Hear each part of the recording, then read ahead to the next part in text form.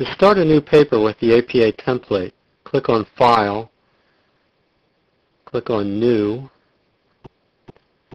and then select the APA 5th Ed Wiz, or Wizard, and click OK. In other versions of Word, this will look different. For example, in Word XP, you click File, and then New, and then General Templates. If you have the version of Word that comes with Works, you click File, New, More Word Templates. To start a new paper using Microsoft Word, click File, New, and in the Template section, click On My Computer.